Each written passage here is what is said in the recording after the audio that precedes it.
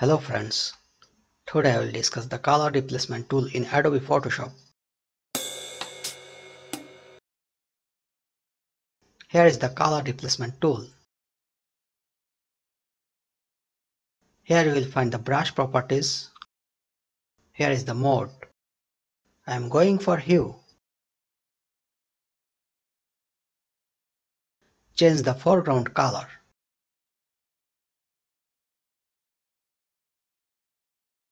Now paint on the apple. It will change hue, but saturation and brightness will remain constant.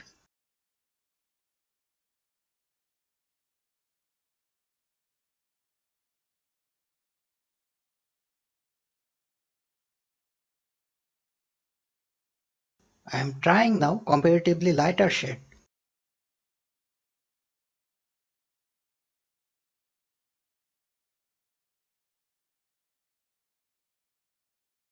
No changes in saturation, only the hue changed.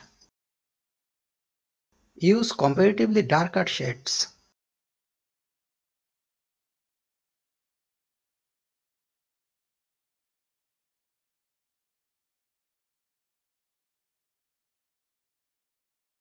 Only the hue changed.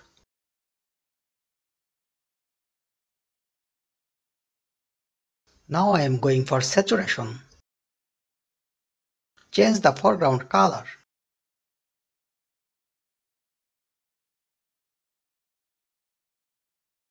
Now paint on the apple.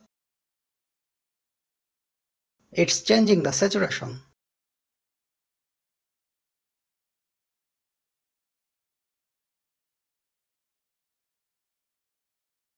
I am trying now comparatively lighter shade.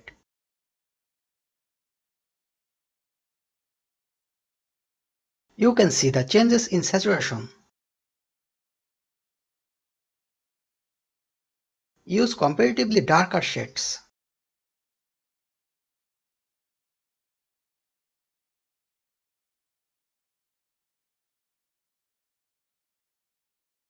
The changes in saturation are visible. Now I am going for color. Change the foreground color. Now paint on the apple. It's changing color.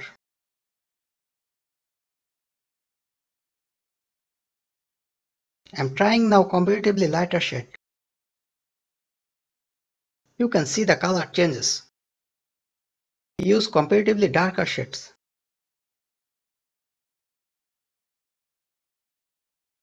The color changes are visible. Now I am going for the luminosity.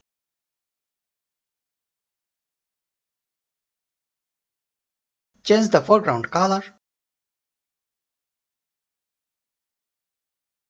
Now paint on the apple.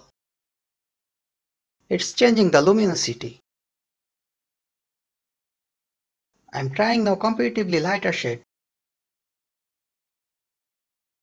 You can see the changes in luminosity. Use comparatively darker shades.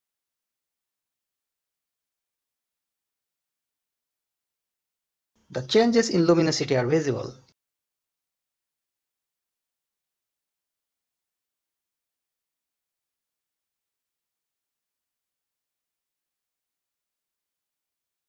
Now I am going for the sampling ons with the hue mode.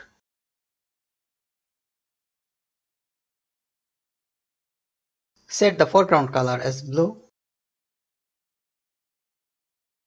Start painting from the red mango. There are no effects on other colors except red.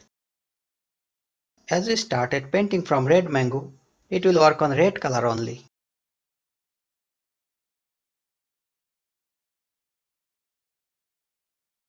Now I am going for sampling continuous.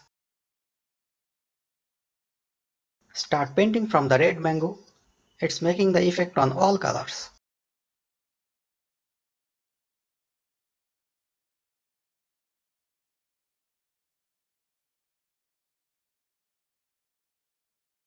Now I am going for the sampling background swatch.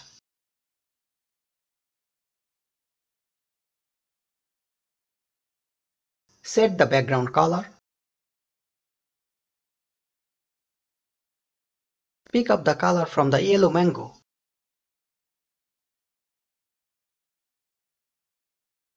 The foreground color is blue.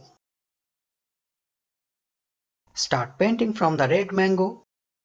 It will make the effect only on the background color that we set earlier, and there are no effects on other colors.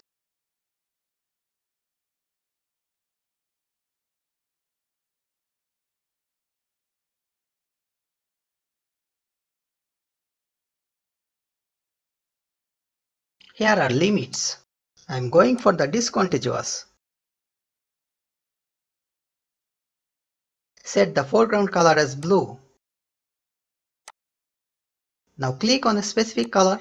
Within the brush area, it will make effects on other parts of the same color.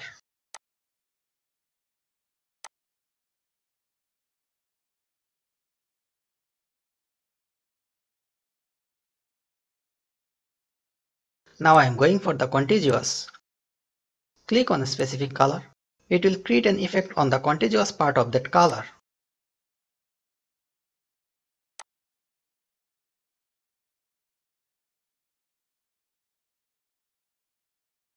Sometimes bleeding occurs at the edge of the object while color replacing.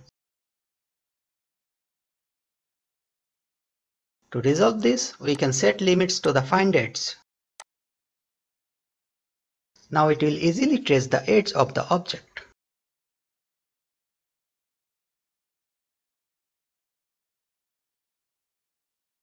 Here you can change the tolerance. I am setting this at 10% and set the sampling once.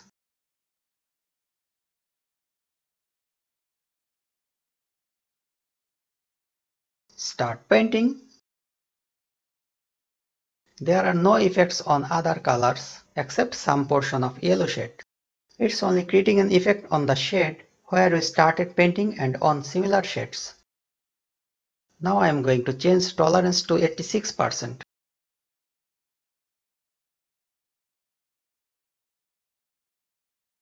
Start painting. It will create an effect on all other shades. Next we have anti-alias. First we paint without checking this. You can see the edge is rough and unsmooth. Now check the anti-alias and paint again. You can see the edge is smooth now. Thanks for watching.